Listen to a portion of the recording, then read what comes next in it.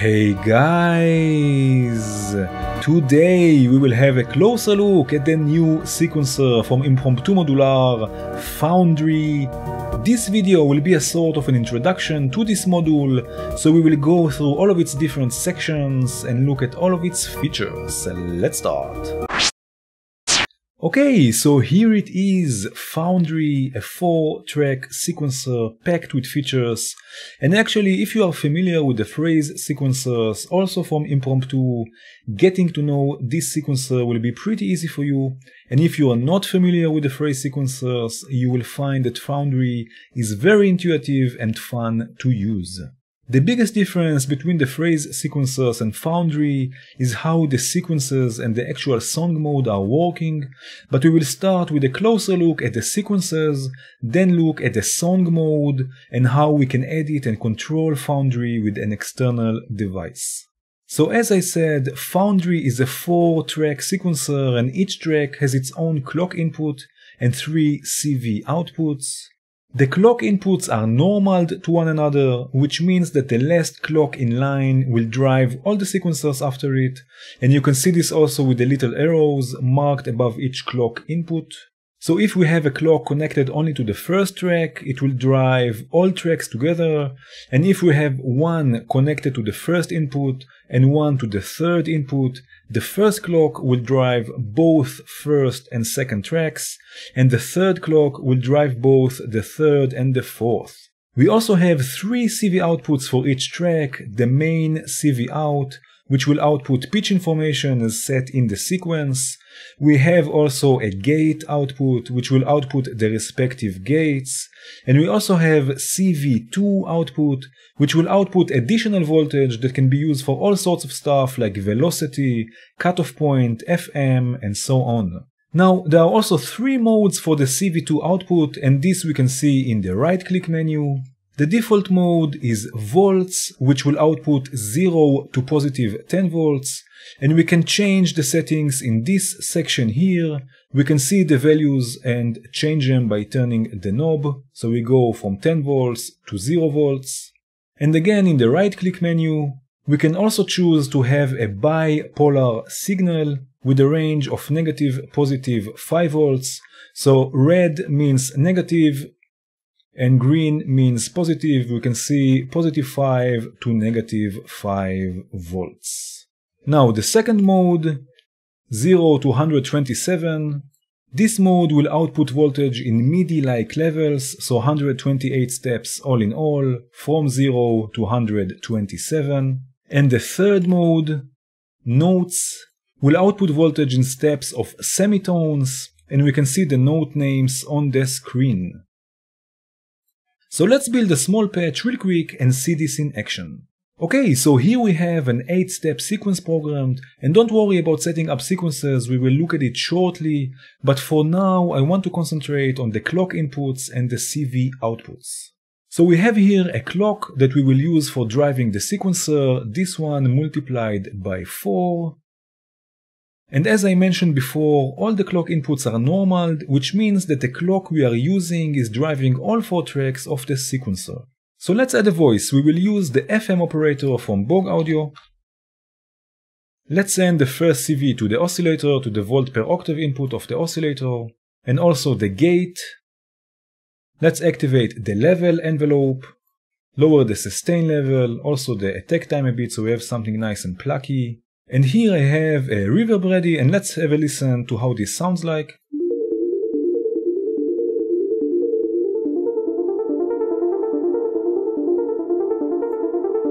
Very nice. Now let's utilize the CV2 output, and we will start by using its first mode, volts. So let's send it to the feedback amount CV input of the FM operator and open the attenuator a bit. And now we can go step by step and change the values, and for this we have to pay attention to the attach button. If it's on, the edit head will follow the sequence and we will not be able to edit it, but when it's off, we can go through the sequence and edit it step by step. So let's listen to what we are doing and change some of the CV2 values of a few steps. Let's say this one, we go high. already we can hear the changes.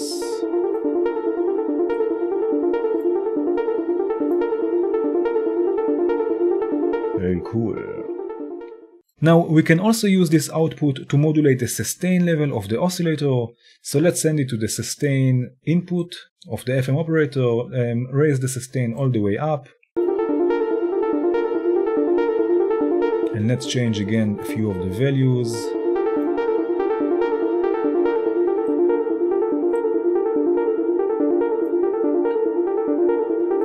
So now we have even more movement in the sound.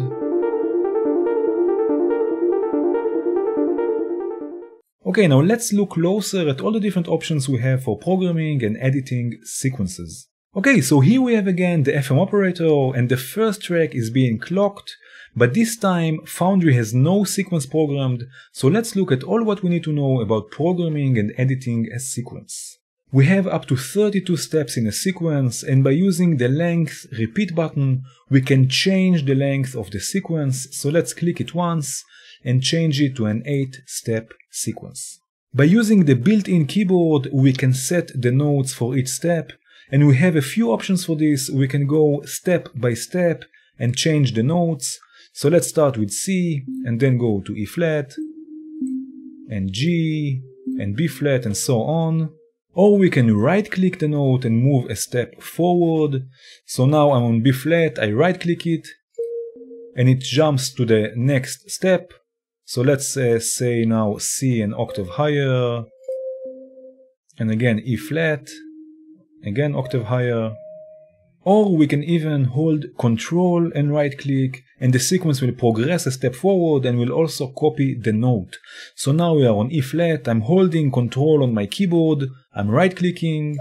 You can see the step jumped once forward, but it's still on E flat, so I can know which note I entered last. So now I want F, for example, again, Control, right click, and then I want B flat again. So let's see how this sounds like.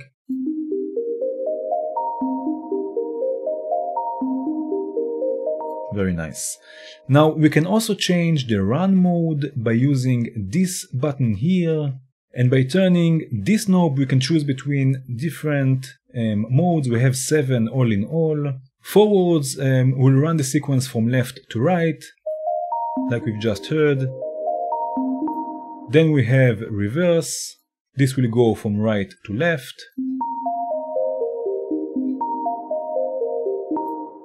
Then we have ping pong, which will alternate right and left, playing the first and last steps twice.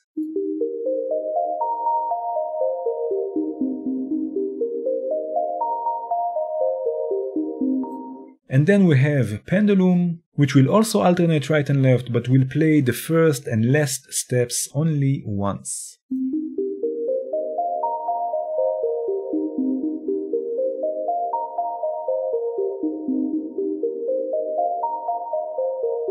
Very nice. Then we have Brownian mode, which will move in Brownian motion, once to the left, twice to the right, once more to the right, and so on.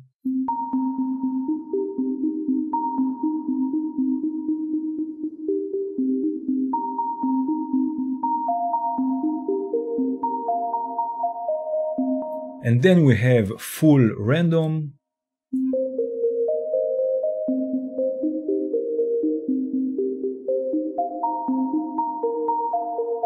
And then the last mode is take A, which we will come back to later in the video when we look at the song mode. Now we can also transpose the sequence by clicking the transpose rotation button and turning the respective knob. So let's say transpose it 12 semitones upwards.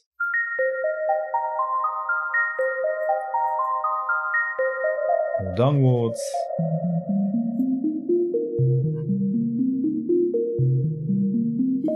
Very nice.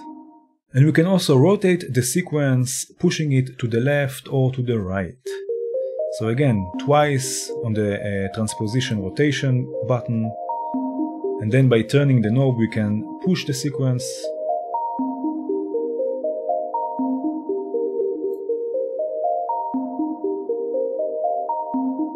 Very cool.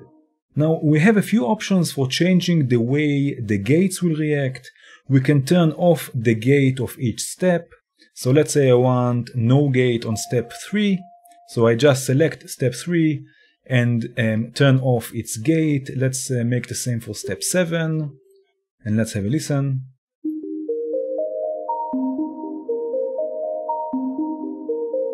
Now you can hear that although the gate of this step is inactive, there is still a change in pitch, and that's because of the decay time of the oscillator. So what we can do if we want to avoid this, we can tie a few steps together and avoid this behavior. So what we have to do, let's go to the steps. So this is the 7th step, there is no gate. I can also tie the steps so it will copy also the note of the step before it. So this was step number 7. Let's go to step 3 and again tie the step, and let's have a listen.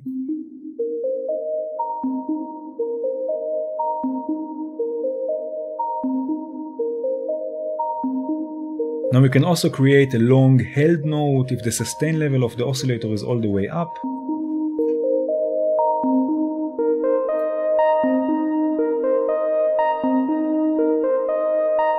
Very nice. Now there are two modes for this. In the right click menu, we can choose to hold tied notes, which is on by default, and this will make sure that the gate of all the tied steps will stay high and will sustain the notes, just like we've heard now. And we can also turn this behavior off, so only the first step will have its gate high, but all the other steps will not be sustained. And for this to take effect, we will have to disable the tie function and enable it again. So let's have a look. I will turn this off. And let's go to the tied steps. Let's disable it and enable it again. You can see the gate has turned also off. Let's go to step 7 and again do the same, and let's have a listen.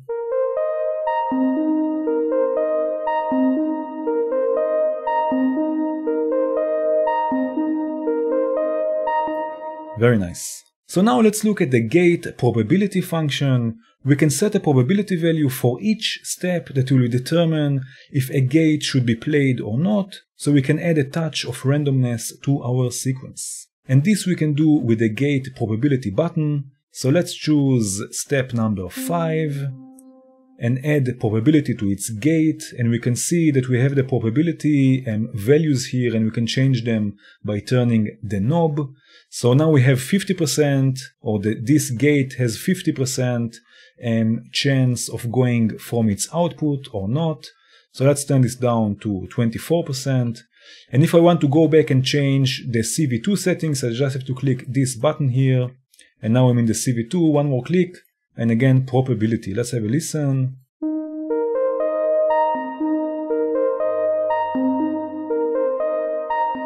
So now there is 24% chance that this gate will come actually out of the output, of the gate output.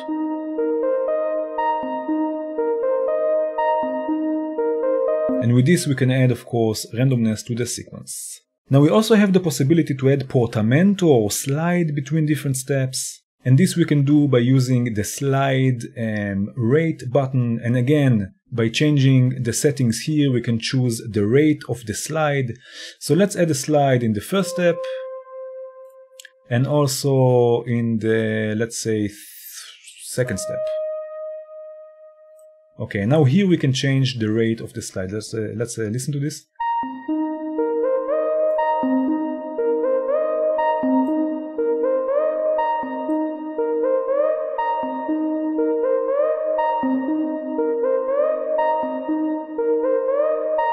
Very cool. Now let's have a look at the gate modes. So we have the possibility to change the gate mode for each step, and for this we will have to change the clock resolution. If you want to know more about the different gate modes, I will put a link in the description to a video I made about the different gate modes in the Impromptu sequencers, but for now let's have a quick look at how to set them up. And for this we will have to change the clock resolution by clicking this button here and turning the respective knob, and for this I will use a clock resolution of 12, so we have all the different gate modes. Now we also need to multiply our clock by 12, so this is the clock I'm using. Let's multiply it by 12, very nice. And again, if you want to know more about this, check out the video. So let's change the gate modes for some of the steps. Let's go to step number 1. And I can choose between entering notes or changing gate modes with this switch here. I just click it once. This is the different gate modes. And let's choose here a sort of a triplet. And let's go to the last step and add this gate mode here. And let's have a listen. Let's turn off the glide here.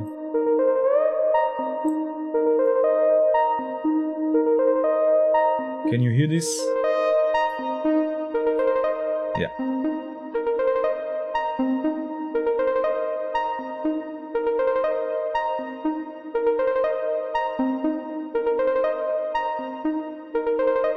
Very nice. Okay, so now let's move on to song mode. Okay, so let's first talk about what is song mode. Up until now, we looked at how to program a signal sequence, but Foundry is a 4-track sequencer with up to 64 sequences in each track, and each sequence can repeat itself up to 99 times. So you see why it's called song mode. We can build and create full songs with only one sequencer.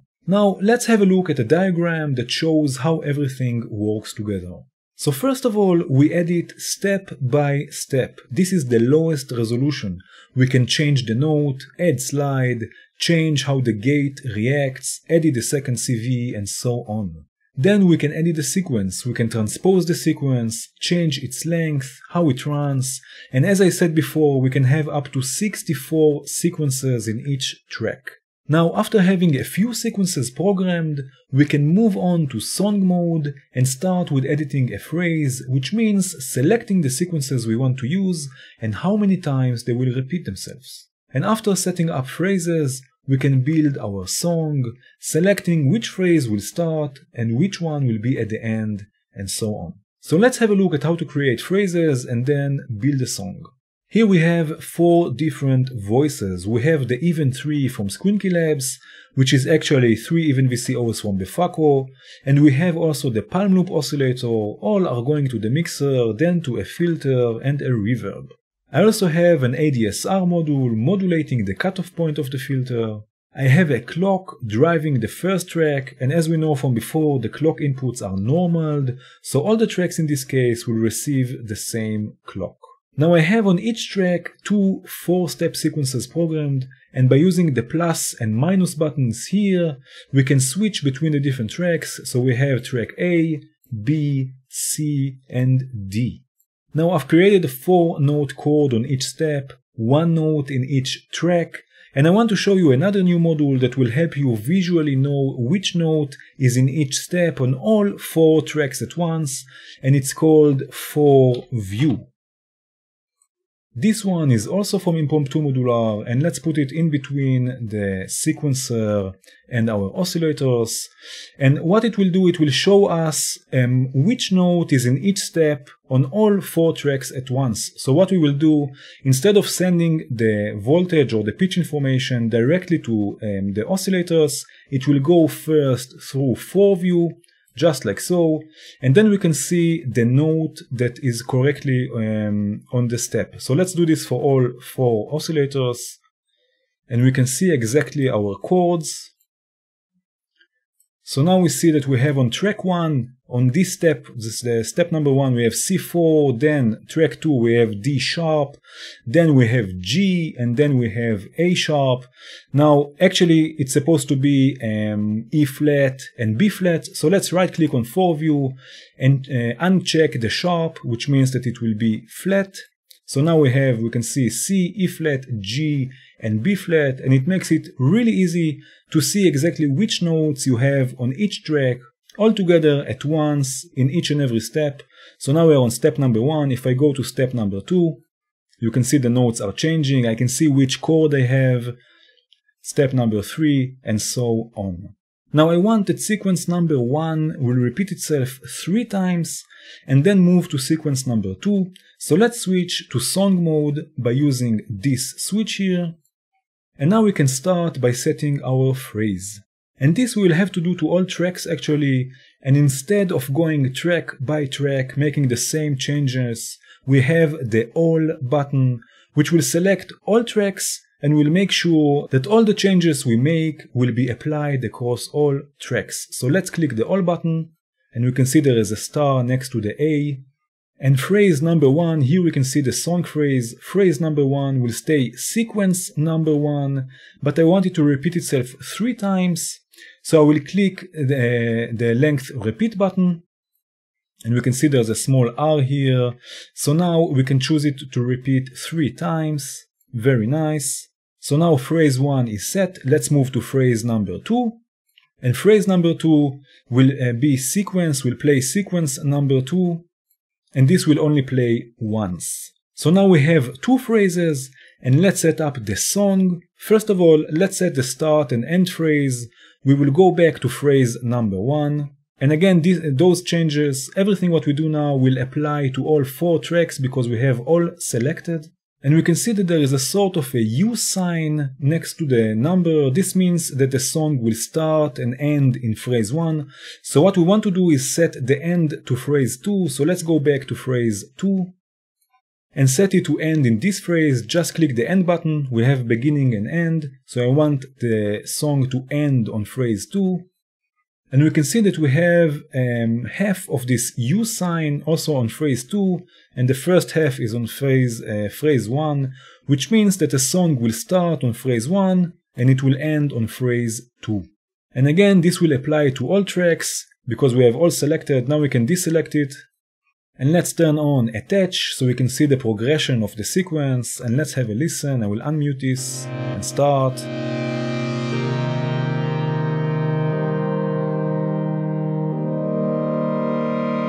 So this is still phrase 1, repeats the sequence number 1 3 times. One more time.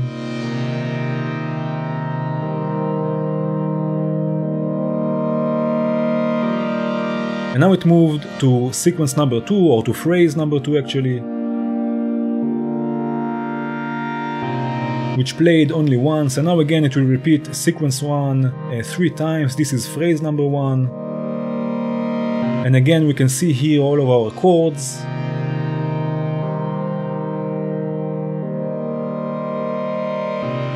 One more time.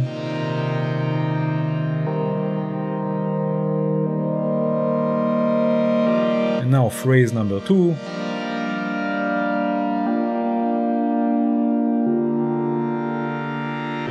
Very, very cool. So now we have our song, and you can go even deeper, create crazy sequences and put them together into songs, add randomness, combine the second CV output, and more. Now one thing we have to keep in mind about Foundry, unlike the phrase sequencers, Foundry is all about the song mode. We don't really have individual sequences, and what I mean by that is in order to listen to the result, you'll have to switch to song mode and set up your song. You will not be able to hear each sequence on its own in sequence mode. And let's see what I mean by that. So I will unmute, turn attach off, go to sequence mode. Very nice, and now I will run the song because I want to listen, for example, just to sequence number 1, but no, this will play the song. This will not play the sequence. If I change now to sequence number 2, you see nothing happens. 3, 4. Never mind what I do in sequence mode, it will not play the sequences, it will only play the song. In order to listen to what you're working on, you'll have to turn run off. And now you can go step by step and listen to the sequence you've created. So now I'm in sequence 1, I can listen to step number 1, step number 2, 3 and 4 and so on. When I change to sequence 2, you can hear everything also changes with it, and I can go and edit my sequence. But if I want to listen to everything together, I have to switch to song mode and edit my song, and then I can listen to it. Now another thing I want to show you is the last run mode, the take A.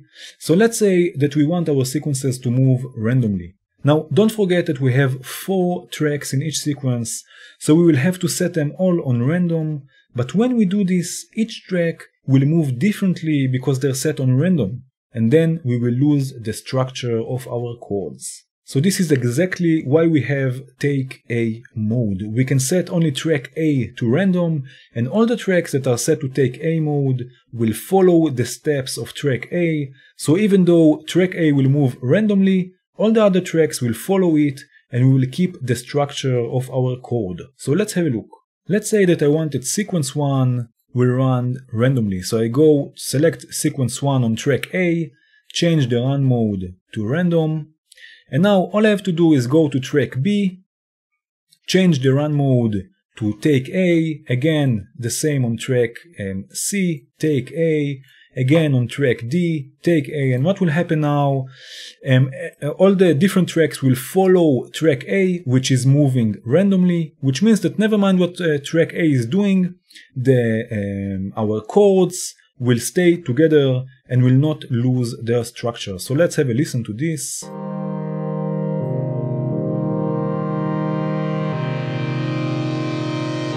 You see it's moving randomly.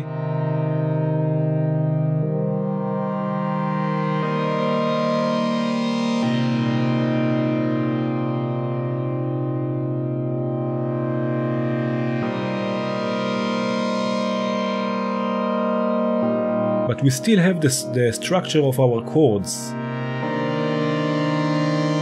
Because we have a different chord on each of the steps, if one track will move randomly and all the other tracks will move in a different manner, we will lose the structure of our chord. But because we have the take A mode, they will follow track A, which is moving randomly, and will keep the structure of our chords. Now, two more things I want to show you before we move on. The first one is how to copy different segments of a sequence to another sequence or to another track, and how to make changes to certain segments. And this we can do by using the select button. We have three choices. We can select 4 notes or the next 4 steps. We can select the next 8 steps, or from the step we are on to the end of the sequence, never mind where we are. We can select until the end of the sequence. Also with 4 and 8 it will be like this. It will select always the next 4 or 8 notes. And now we can make global changes. So let's say I want those 8 notes to be transposed. So I just go to the transpose button and transpose just those 8 notes by an octave, for example. Or let's say I want to copy them and paste them in a different track. So I hit the copy button. You can see it turned green for a second. Then I go to track number C and I want to paste them here. So I click paste. Again, it's green for a second, and now those notes that we selected have been copied to track number C. Now another thing I want to show you is the track delay function. Now this is a bit tricky but quite useful. Okay, so I have here an 8-step sequence running and a bass drum on the beat. Let's have a listen.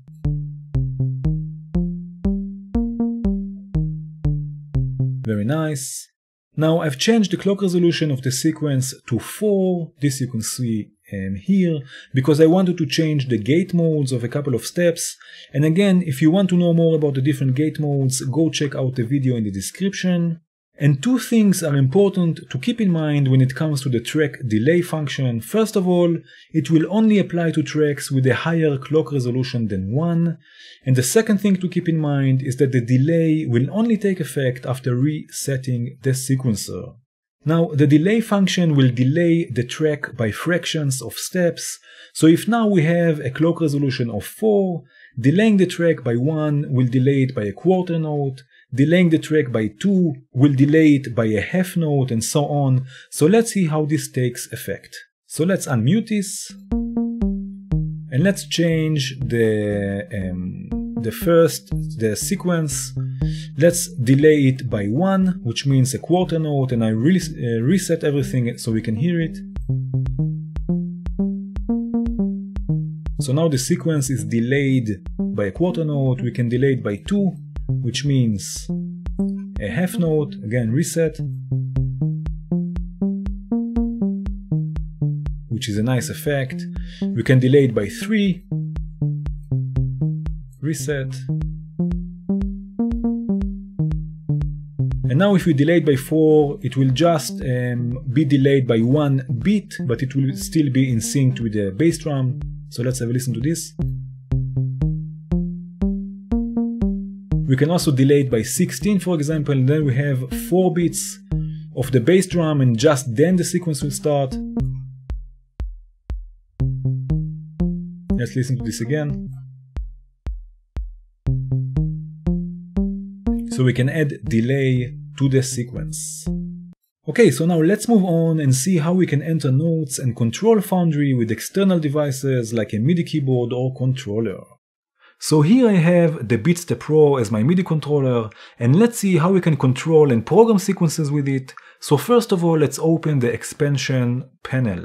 And this we will do by right-clicking the module, and all the way down we have extra CVs.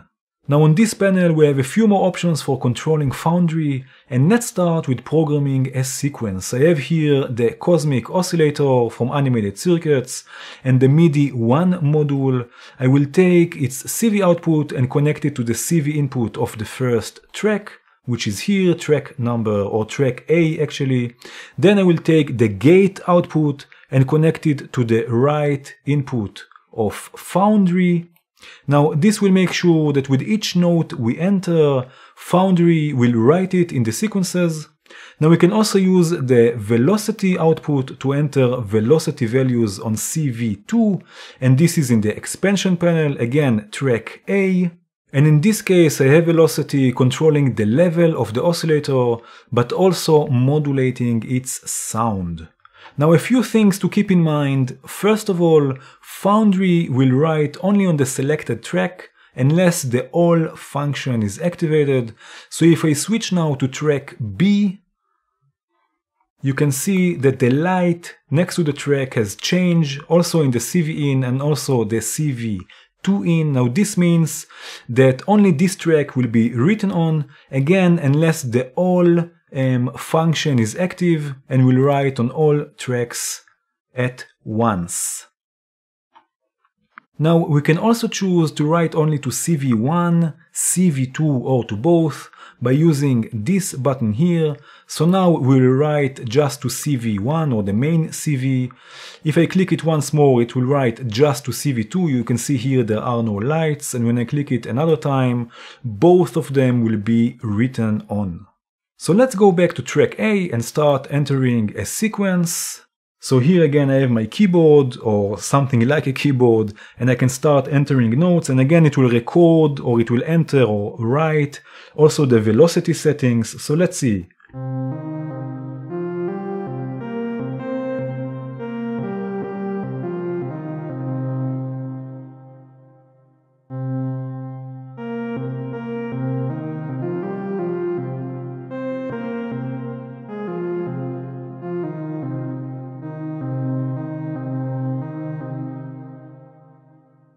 And now we can play the sequence.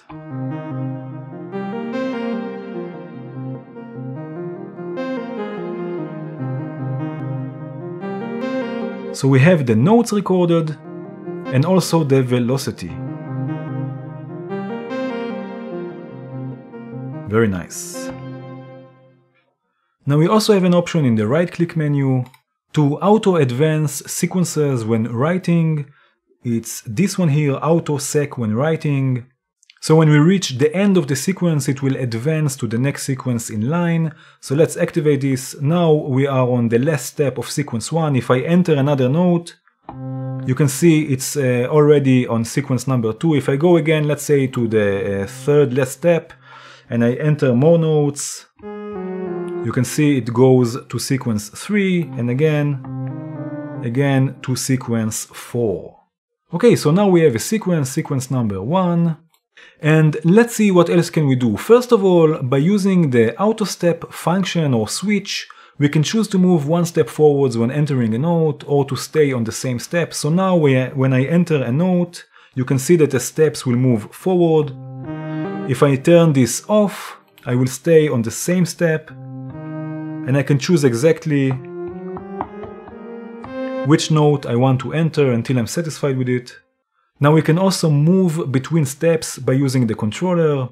For this I will use the triggers. I will go to control mode on the BeatStep Pro, and I have here the MIDI trigger module. I have those two assigned to those two pads, which means that I will take this output, connect it to the left arrow. This will move the steps to the left, and the other one will move the steps to the right. So I can go through the sequence, through the steps without even looking at the screen. Very nice. Now we can also activate or deactivate the gate for different steps. And for this again, I will use the trigger module. So let's send the third trigger to the gate trigger input.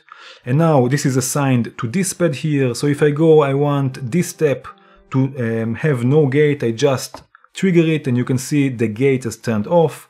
Let's make this to a few more steps. So now I can also take off the gates without even looking at the screen. We can also tie steps together. This is the next trigger output to the tied trigger input. So let's go to this step. I want to tie this step together with the one before it, and also this one here. Very nice. We can also add gate probability. So again, using a trigger from the MIDI controller to the gate probability input. Let's go to this step, for example, and add probability. You can see the light turned on. And again, to this one also, and to this one, for example. We can enter slides or portamento. Again, with the trigger module to the slide input. And then let's go to this step, add a slide, and to this here, add a slide. And here also, let's take also the rate a bit up, something like this. Let's have a listen shortly.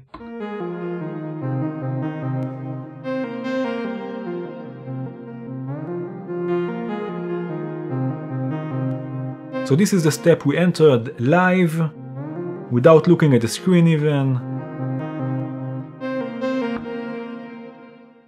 Now what we can also do is select different sequences or go between the different tracks. And for this we have a few options. Let's start with the track. Actually, this is the easiest. I will use the MIDI CC module and I will send my controller to the track CV input, and I have this assigned to this knob.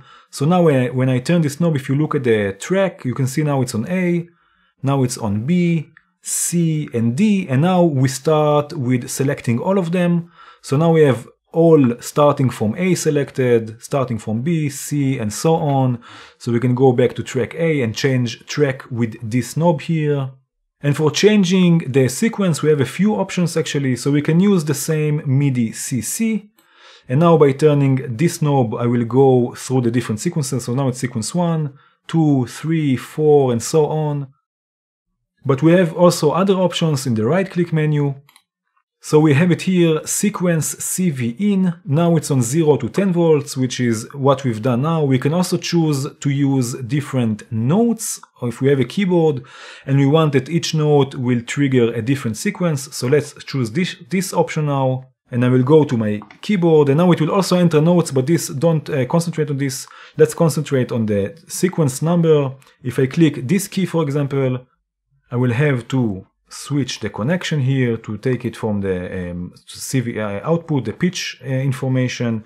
And now this key will be sequence 25, 26, 27, 28, and so on. I can also switch between the octaves and start from sequence 1, 2, 3, and switch the sequences using my keyboard.